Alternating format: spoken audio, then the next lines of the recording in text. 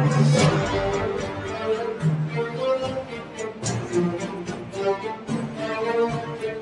I'm Richard Barrow, and welcome to another episode of How To for Freshmen. Today, we're going to talk about the Caravan Cup. Here we are with the Caravan Cup. Now, the original owner of the Caravan Cup was Brother John, and also known as the Good Thief. Now, the winners of the cup last year was the second floor. Now, there's many ways you could win and get points for your studium.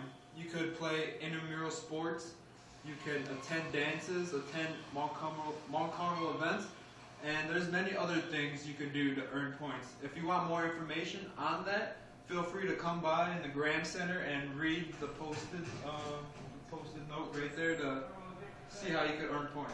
The sport right now for intramurals for Studium is basketball. As you can see, they're playing basketball right now. Now this ain't Studium play, but this is just one of Coach Cam's classes. But just talk to your Studium teacher and they'll let you play.